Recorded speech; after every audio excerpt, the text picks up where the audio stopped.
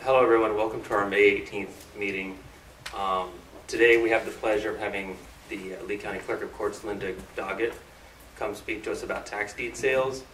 She's a graduate of Hodges University, and she's been the Clerk of Courts since November 2000, or she was elected in November 2016. So, Thank you. Okay, well, good afternoon. I'm actually on my second term, unopposed, the second time around, so I've been the clerk for just a little over 4 years in Lee County. And so we're just really excited about everything we do for our citizens. I know the federal courts and the state courts have been doing a lot of electronic stuff for many years. But we try to do as much of that as we can at the local level, at the county and circuit court level. I just wanted to mention a couple of things before we start talking about tax details, which is one of our responsibilities. We have a lot of different responsibilities at the clerk level. Not all of them are court related. We're also the chief financial officer for the county, where we create the financial statements for Lee County, the Port Authority, and the clerk's office. We pay all the bills and payroll and all of that stuff. We're the clerk to the Board of County Commissioners. We keep the minutes of the board meetings. All of those are online, searchable. If you ever need to know how commissioners voted or see the backup to a commission meeting or any of that, that is all on our website. We also we do something that I just want to mention with guardianship cases. Of course, guardianships are filed with our office, and we're responsible for reviewing the audits and the budgets and the audits. And we now do guardianship auditing with our auditing staff that we have. We also audit the county departments for fraud, waste, and abuse and various things. So we have expanded that to now do guardianship audits with that staff, where we can actually do investigations, subpoena financial records, and that kind of thing. We work very closely with our judges in that service, so that we are auditing, so that we are investigating potential cases where there's potential fraud in terms of financial mismanagement and things like that. So we do have a hotline. We have anonymous tips on our website. We have a hotline phone number, all those good things for folks to report it. But most of our audits come through just the review of the cases and the reports that are submitted by guardians. We audit both professional and non-professional guardians. Family members are usually the ones who need more education and reminders to keep up with the things that they're reporting that they're supposed to do. So we do a lot of things like that. This tax deed sales is one of the little offshoots of our official records office. Well, actually, it used to be. I guess it's not anymore. We kind of moved it over to where we do foreclosures, because it's very similar to the foreclosure cases and the processing of foreclosure sales. So we thought, since we've done this recently, this informational presentation about how the tax deed sales work, we thought we would give you some of that great information. But before I do that, I just want to talk a little bit about the court cases. We recently, I guess not too recently, last year, we had an order from the Florida Supreme Court that said we could put the documents of court cases online to the public for public viewing. So prior to that order, we were not allowed to put those documents online unless they were online to attorneys, but not to the general public. So in that role of providing records online, and especially court records, and also official records, actually, we are responsible for redacting, for keeping confidential information confidential, protecting that information. So it's kind of a big role, and there are a lot of aspects to how that happens.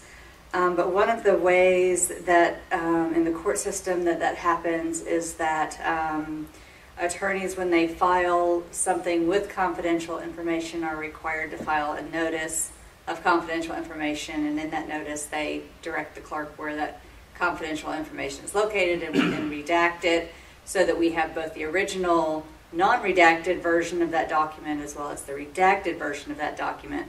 So the redacted version is then available for public viewing, and the non-redacted version is available for the judges.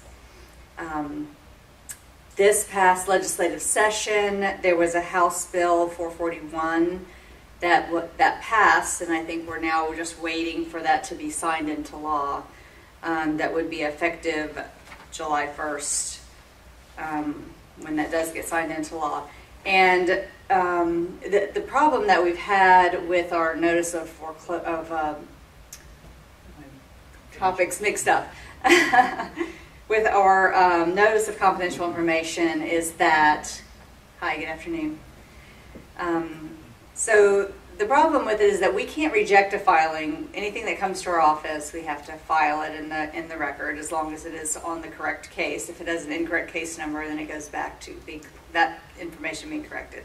But generally, we have to file everything. So whether it had that notice attached to it or not, even if it had confidential information, we're required to put it in the file, and then kind of on our own trying to protect that confidential information.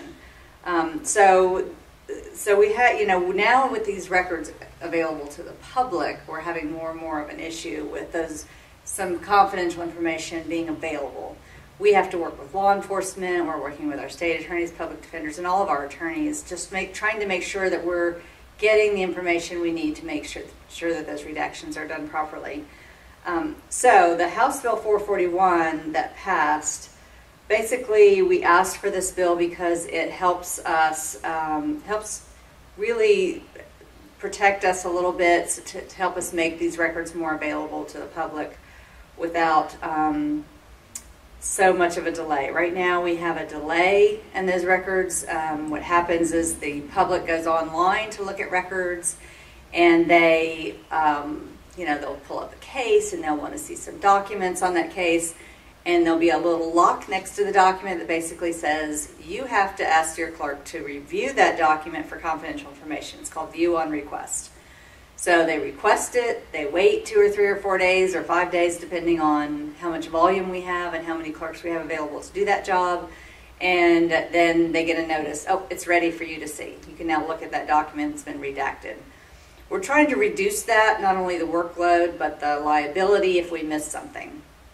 And actually I'll just let you know, in Lee County, for our records here in Lee County, we still have attorneys utilizing our old system. Our new public access system is a pilot and it's open to the public, but we have the old system up for the attorneys so that they're not waiting on those VOR documents. So when we do move out of the pilot phase into where everything is approved by the Supreme Court, that we can take everything to its live status, then that will go away, and then all attorneys will be in this, what they call the security matrix, where if you're not the attorney of record, you're going to have to wait to see the redacted document. So, so that's part of the reason why we're trying to reduce the wait time and the workload, because once we add the attorneys to the mix, we feel like that's going to slow it down even more, and we don't want our attorneys waiting because they have a job to do, basically, and they're trying to decide if they're going to take a case, and now they have to wait 2 or 3 days to look at the case records to see if they want to take that case. And so that just doesn't make sense, especially when they have to fill out this notice. So anyway, it doesn't make sense to me, but so the House Bill 441 basically says the clerk is not liable for the release of information that is required by the Florida Rules of Judicial Administration to be identified by the filer as confidential if the filer fails to make the required identification of confidential information to the clerk. So basically we're just saying, if somebody doesn't file that notice with us and we don't redact something, we're not liable for that. And we're just, again, trying to reduce that liability and that cost to the clerk as we put these records out online for the public. So of course, I hope everybody's familiar with our website. I don't know if you utilize our website in your role, in the various roles that you perform at the different levels of court. But if you do, I hope you find that we have enough electronic services. We are always trying to expand that. Mostly that is for our citizens who need our services to pay fines, traffic tickets, submit compliance documents, all of the various things that the services that we provide to the citizens. We just have so many different things. So we're trying to upgrade that website to make that easier, to expand that to our citizens so they're not having to come downtown and stand in our long line. So some of the things that, of course, we have e-filing, we've had e-recording. I think a lot of folks don't know that you can electronically record into the official record. You don't have to come down to our office to do that. That is very popular with title companies and some construction companies. And then we do the foreclosure sales and the tax deed sales, and those are also online. And we haven't done a foreclosure sale presentation. We're kind of looking for a partnership opportunity with the Lee County Bar, because when we give these presentations, we get a lot of legal questions. And as you know, the clerk is not allowed to provide legal advice. And even if we know the answer, or have an opinion as to what someone should or shouldn't do, we're not going to be able to provide that by law. So we're trying to, to partner with some attorneys that might, want to be in the room and kind of field some questions and give some advice. And, we always say, you should get an attorney for that. And so maybe there's some attorneys in the room can say, well, and I provide that for you. And here's my rate. So I don't know. I mean, it just seems like a good partnership opportunity, but because we haven't actually done that yet, we don't have a presentation already set up for the foreclosure sales. But again, they're very similar to the tax deed sales. And I think even in the sense that a bankruptcy would stay the actual case, it would prevent any further. We would pull it from a sale. If it was in the middle of a sale, we would pull it from sale and just let it sit and wait. So that that interaction with the bankruptcy court is the timing of that can be very critical. If something is on the list to be sold and that sale starts, it goes very quickly because it's all automated. So Richard is here with me, and I'm going to turn this over to him unless you have questions for me. Any questions? Okay. I have one question. Yes. So under the new system, the attorneys are going to have to wait to get documents on cases that aren't attorney of record? Correct. So that is, there's an administrative order from the Florida Supreme Court that talks about this online access to the public of these court records. And attached to that order is a matrix of who can see what.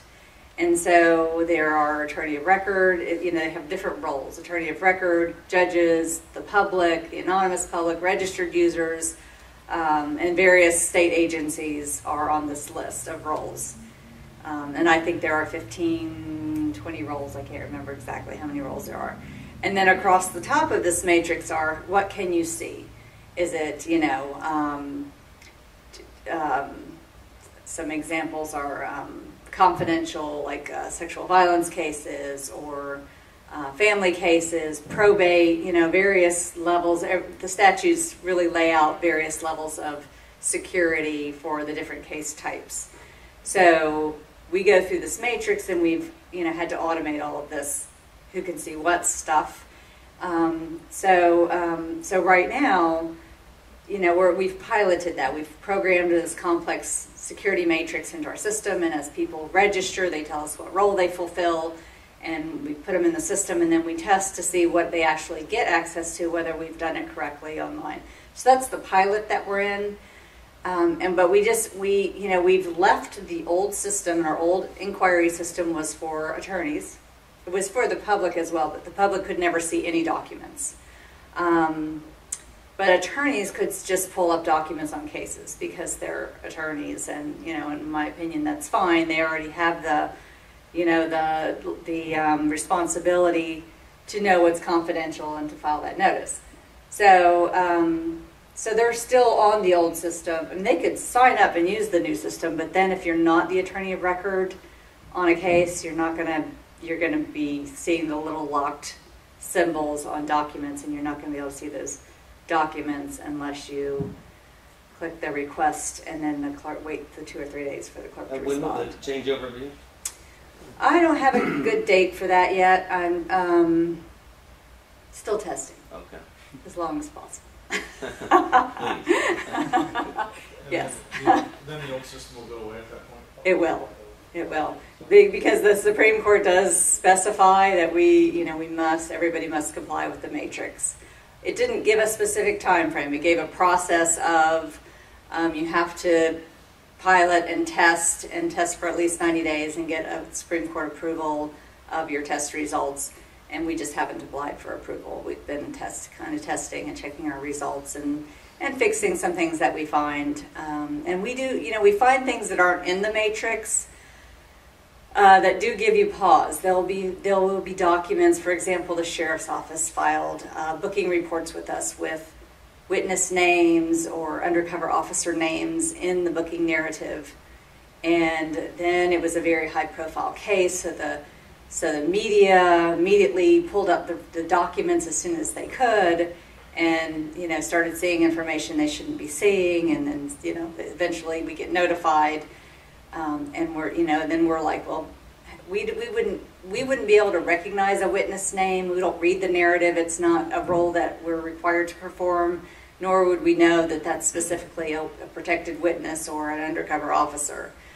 So we have to go back to the sheriff's office. We pull those documents offline as quickly as possible. We go back to the sheriff. We get the redactions done. But then it's an education process with agencies who file with us. Make sure you just don't put it in the record that you're filing, or tell us what to redact. One of those two scenarios. But in general, we're not having too many problems with our matrix, but we are finding that the more you put online, it's good and bad. It's very convenient to the public. It is their record, so they love to have access to that. But the bad side is there's a lot of personal information out there, and we don't catch it all.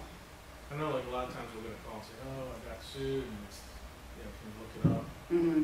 And I look it up, and then, you can see the complaint and what's going on. Yes. So under the new system, I wouldn't have that immediate access to Correct. like a contract dispute? Correct. You would see it was locked, and you would have to request to see that document. Unless it was already reviewed. Unless someone had already redacted it. That's why I'm really stressing, and I'm trying to get our association to file a statewide media release that says once this bill is signed into law, that reminds attorneys, file that notice of confidential information, because the more you do that, then those documents will then already be redacted, and so you won't have to wait to see them. So in general, it should work, So the but you presumption don't always is that get it's that. all confidential unless somebody asks to see it? The presumption is that we don't know if it's been properly redacted. We don't know that whether or not there's confidential information and that those redactions have been made. So then the review process takes place. Sometimes there are things there that need to be redacted, sometimes there aren't, but we have to look at it per this administrative order and then put it out there for you to see. Every document? Just about every document. There are some document types that we know would never have confidential information, like service documents. Yeah, we file service. And even some of those, I guess, are to folks who have confidential, are confidential to the case. So there's just a lot of things. There is a judicial rule 2.42 or 2.4 something that lists all the types, all the different confidential either pieces of information or complete documents, depending on what it is, that we have to redact, review, more than just the obvious stuff. And they're probably not increasing the funding. No. Another budget cut for me this year. Woo! So excited. So that, that didn't help. This doesn't help the process that it was supposed to be helpful to put the records online. Fewer people would come in and need our assistance to see those records, right? Yeah. But the bad side of that was, this VOR process, there's not enough things that are in place that are guaranteed that redact that information. So that's one of the reasons for the bill, and we're working on some other things that we think should narrow that down so that, and that's kind of what I'm working towards, is how narrow can I get the number of documents that go into that VOR queue. If I can get it down to just a few, then my pilot is over, I switch over, and it's not so painful. So we're working very hard on that, but we just, right now that VOR queue can be anywhere from 2 to 5 days. It just really depends on the volume and the number of clerks we have, and we can't hire more clerks. So I probably talked enough about that stuff, and I'm going to just let Richard talk a little bit about the tax deed sale process. Thank you.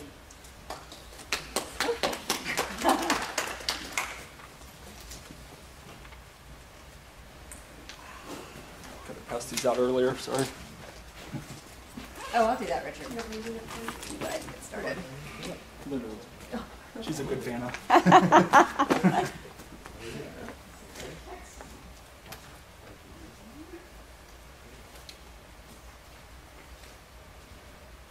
As Linda was saying, we have, since about 2008, both our foreclosures and tax deed sales have been conducted online. Tax deeds completely online. Foreclosures every once in a while, due to some specific situations or a specific request, there is an occasional but increasingly rare in the courthouse sale for foreclosures, but the vast majority of those are conducted online as well. And one of the things that I think has made this presentation necessary, and we're doing it a couple of times a year now in partnership with the tax collector, is that the process is simple for anybody to participate. We have bidders from all over the world that bid, and it's very easy to do, which means a lot of people jump in without a lot of knowledge. So we thought if we are out there a little bit more, providing the framework for how you do it, but also when we give this to the public, and I've pared this down for this group, but half of the presentation is warnings and disclaimers, because there's a lot. It's very easy to work through, but if you're not paying attention or you don't have the knowledge, there's some good pitfalls for you, which may drive people to you, I don't know, but both of those sales are online now. Our volume for foreclosures is about 125 sales being scheduled a month. That's down from about 2,000 or so in 2008-09. And for tax deeds is about 400 sales get scheduled every month, and then our redemption rate, which just pays the taxes before the sale is held, is about 50%. So we're actually selling around 200 a month for tax deed sales. The tax deed sales process differs from the foreclosure one in that it's a non-judicial sale. It really starts with a lien tax certificate that's sold by the tax collector in the year that the taxes become delinquent. So it's somewhere around June of every year, the tax collector sells the tax certificates, which are lien against the property, and the purchaser of that tax certificate is the winning bidder of it, is the bidder that receives or places will accept the lowest amount of interest on the lien. It becomes the certificate holder. And the certificate holder has to hold that certificate for at least 2 years before the process can begin to force it to sale. The vast majority of those certificates are redeemed before they ever come to that part of the process, and they'll receive their investment with the interest that they bid for. Tax certificates can be held up to 7 years. After that, they're no good. They mean nothing for you. And the process, most of the governing process is found in Chapter 197 of the Florida statutes for your reading pleasure. We're not going to go into too much detail about that. So what the process, the high-level overview of the process looks like, starting with the property value determination, regular tax notices being mailed. April 1st, any unpaid property taxes become delinquent, and the tax collector publishes and holds a tax certificate sale. After that 2-year point, if the tax certificate is not redeemed, the certificate holder can force the property to sale through a tax deed application process. They make that application with the tax collector, who does some preparation work, orders a ownership and encumbrance report, collects a deposit, and then sends that all to the clerk to hold the sale and to provide notice to the owner and interested parties. The tax collector sends to the clerk what we call a certification, includes all of the tax certificate amounts, the outstanding, any other outstanding tax certificates, party information. This come from their records, from official records, from the property appraiser's office. Any potential lien holders or other interested parties are sent to the clerk's office for the notice process. The ownership and encumbrance report includes some basic property information, where it's located, the street address, the legal description of the property, and copies of the records that made up the ownership and encumbrance report. They contract with a title company to prepare that document. And the certificate holder, in the beginning of this process, to apply for the tax deed sale, puts a $600 deposit on file with the clerk for the clerk to proceed with mailing those notices and doing the rest of that process. Once the clerk receives that packet of information from the tax collector, then we can begin identifying all of the parties to receive notice, select a sale date. Once we have the sale date, we can project out the interest, because that interest from the certificate sale still accrues through the month of the actual tax deed sale. So once we have that, we can establish the opening bid amount. That opening bid amount is considered to be the certificate holder's bid. So if nobody else bid, no other third-party bidders were participating in that particular auction, that certificate holder, who may have just wanted the interest on the certificate, will be the winning bidder of the property for all of the costs paid up to that point. You would not get any interest or anything like that. You would just be issued a tax deed. The clerk sends certified, registered, and regular mail. The tax deed process, especially presented like this, is pretty straightforward. Some of the challenges most of the challenges have to do with notice. People who have moved, addresses that maybe not have gotten properly updated, errors that were never surfaced on the records, that have an ownership interest in the property but don't receive notice. So we take as much as we can from court cases, from statutes, from best practices, to ensure that our process for notice is as thorough as possible without investigating every case and looking for people. So we have added this year a courtesy, we call it a courtesy notice process on top of our statutory required notice. We automatically send a postcard by regular mail to all of the parties as well, a couple of days after the certified mail, just so that we've done our best effort to make sure that somebody sees it. Florida owners or owners with Florida addresses are also served notice by the sheriff of their county. And the clerk prepares that and sends that to those sheriffs. And notice is published in the newspaper. We use the Business Observer right now for the tax deed sale. After all of that's done, we transmit the sale information to the auction site, which is then available immediately to anybody. Whether you're registered as a bidder or not, you can view the information there. You have a little bit more access to detailed information if you are a registered bidder. A redemption can happen at any time, from the time of the tax certificate sale through the time the clerk issues the tax deed. And there are times, I don't know why, but we'll have a tax deed purchaser ready to pay their final balance and the owner in the office at the same time trying to stop that process, and the clerk will take the redemption up to the point we record or issue the deed. The redemption amount includes that opening bid amount, that first bid. It covers all of the investment of the tax certificate holder, plus that interest, all the fees through the month of sale.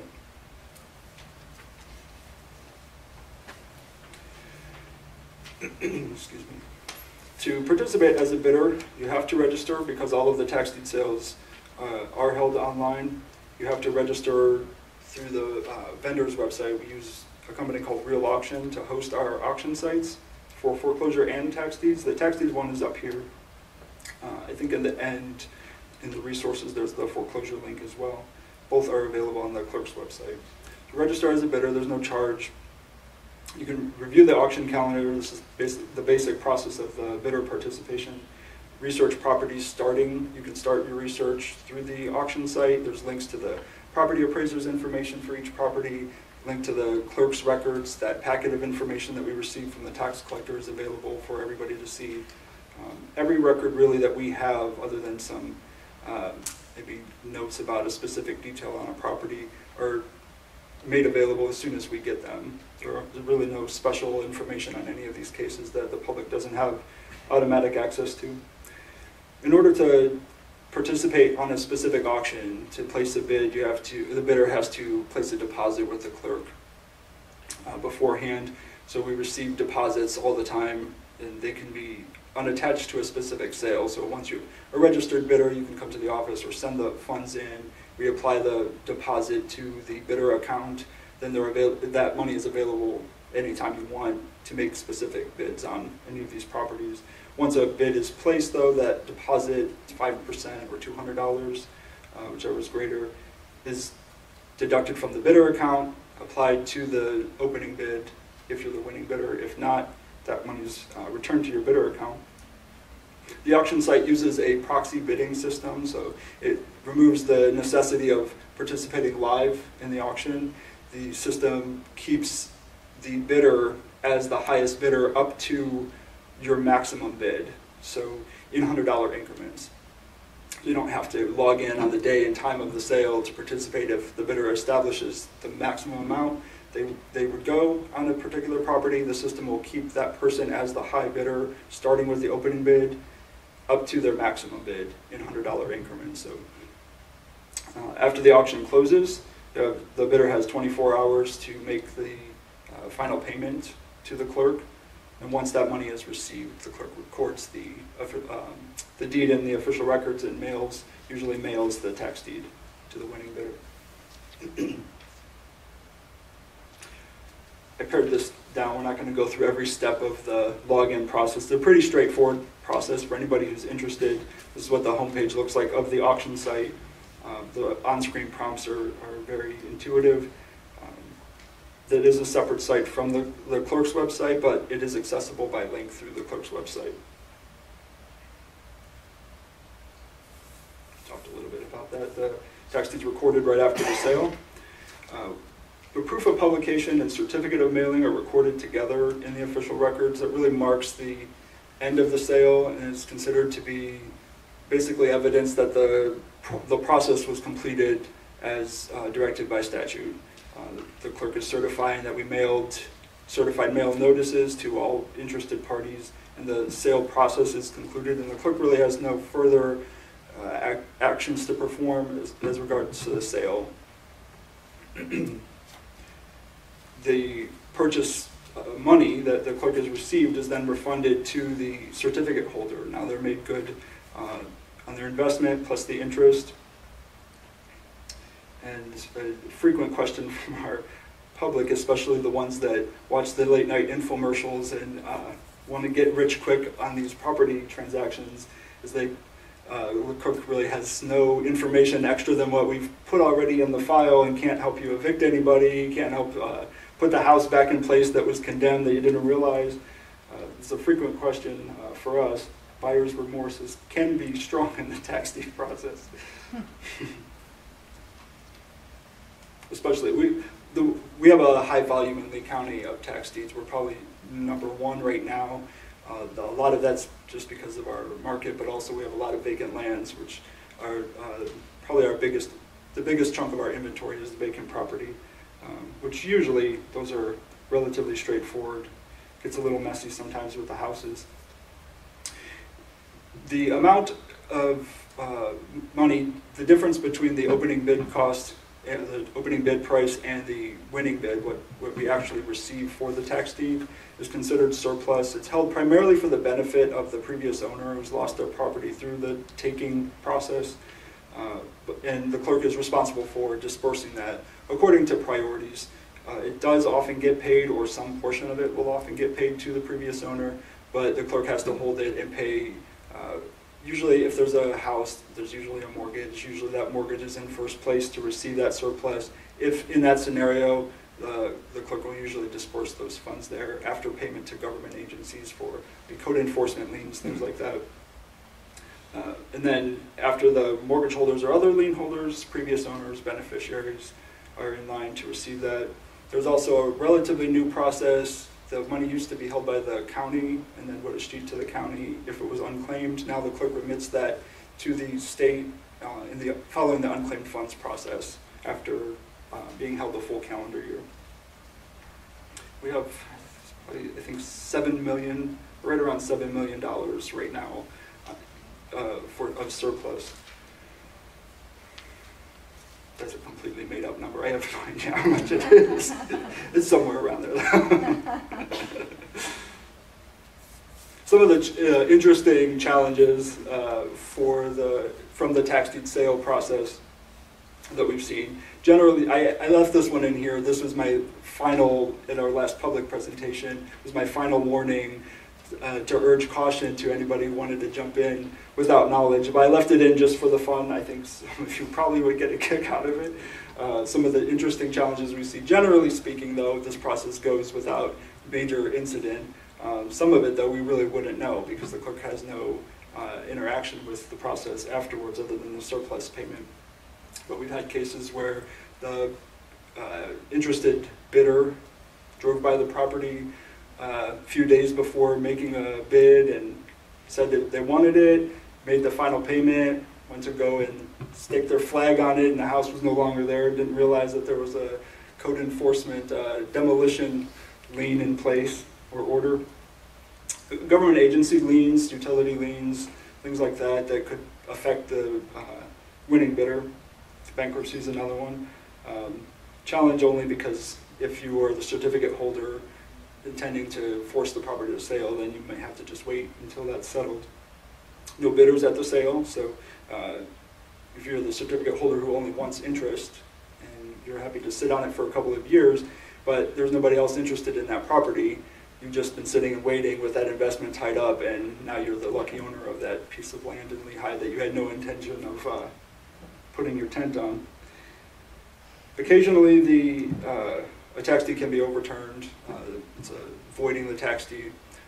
We've had one or two of them. Generally, when there's an issue after the sale due to notice issues, an owner not getting notified, there is a process in place for voluntarily conveying the property to the county, and then the county deeding the property back to the previous owner, and whatever funds are available to refund the purchaser would then be dispersed that way.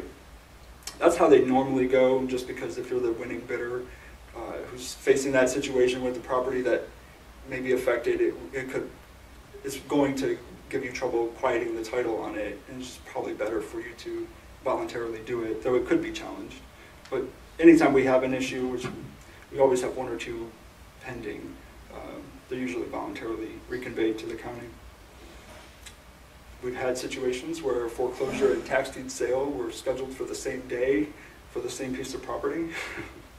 I don't even know how that actually works out as far as what effect either of those have, but both go simultaneously. The same clerks could be doing the same thing, but they're very different, separate processes. And the other is people living there don't want to leave. When you show up with your shiny new deed, they're not happy to go. Linda will sometimes go and try to muscle them out of there, but it's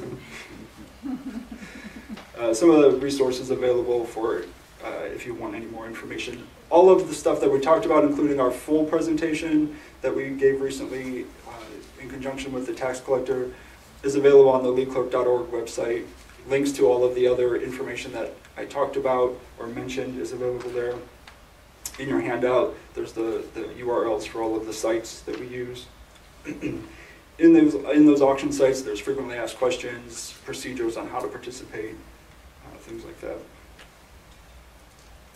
That's really all I have. Any questions?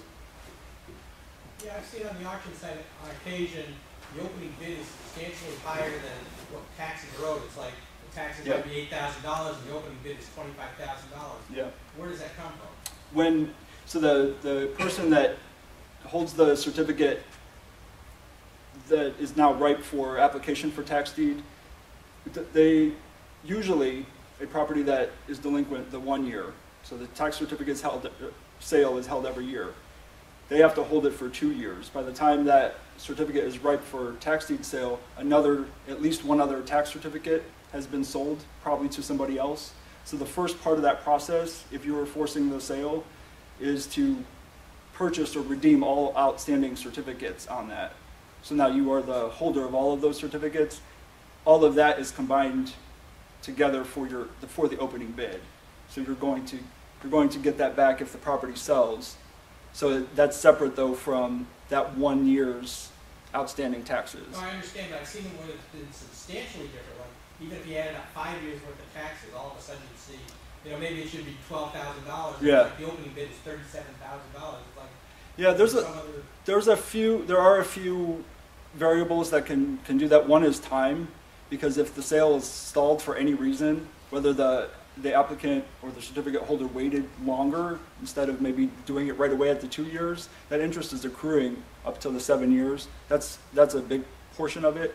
Notice is another one. Some of the properties we have a lot of interested parties that then ups the sheriff's service is $40 a pop, things like that. So that is all included into that opening bid. But no other liens are included except for That's IRS correct. and that, except for the taxes and whatever the accumulated interest. Correct. Fees and the cost of holding the sale. That's the only thing that's in the opening bid. So it would be some kind of combination of those amounts that would make that difference between the outstanding taxes and the opening bid.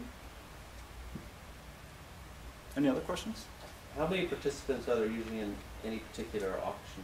We don't really watch that because it's not it's just not information that we need. There's nothing to do about it. It's really automated that And it's not real visible to Yeah. us. We don't Okay. really, we can't really see The bidding process? behind the scenes. I guess I don't know. I think the vendor has some, tools where They they can see who's probably bidding and could. what's happening behind the scenes, but we don't really see that as the clerk. right. It doesn't affect our process at all, and it's something that Yeah. we really don't do anything with. The proxy bidding, we want that to be straightforward and provide a level of confidence that when you put your proxy bid in there, if you were the highest one, you're going to get it, and there's no shenanigans going on like it was in the live auctions. We had to have babysitters all the time with that because you never knew what was going on there. So we try to, we put the information out there. It works the same way every single sale. So I don't really know the answer. But we have bidders from all over the place, but we don't really know. We don't collect those bids. It's all done through the system. Are they always sold at the auction? No. Okay, so some go unsold. Some do, yeah. And it varies. I think there have been a lot more recently. Every sale, there's at least one or two that we consider struck to the applicant. So they have the property now for all the costs that they've expended. And do any of the certificates ever go unsold? They do. Okay. That process, every year the books close on it, and the process of it includes the certificate sale. But any certificates that are not sold are struck to the county, and the county is now the certificate holder. And the process is actually the same. So the county in 2 years would apply for tax deed as well to recoup those costs. And that happens a lot. There's a lot of certificates. Any other questions? Thank you very much.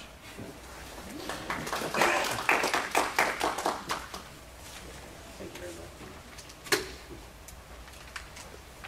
All right, thank you everyone for coming. Our next meeting is on June 29th, and Judge Delaney will be coming down and introducing the new bankruptcy clerk of courts, Cheryl Loesch.